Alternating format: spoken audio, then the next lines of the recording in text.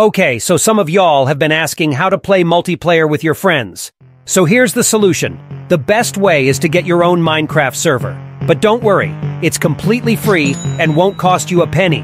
You will have full access to the Minecraft world, and you can back up the world in case your friend destroys your base.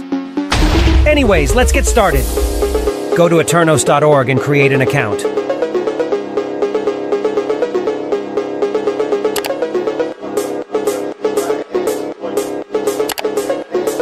I'm using my Google account to log in.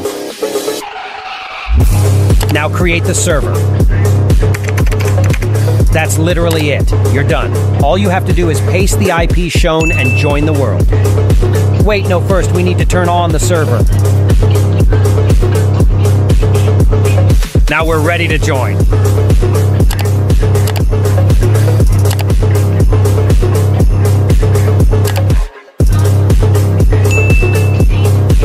I'll add my PC and laptop to show you that I can indeed play multiplayer.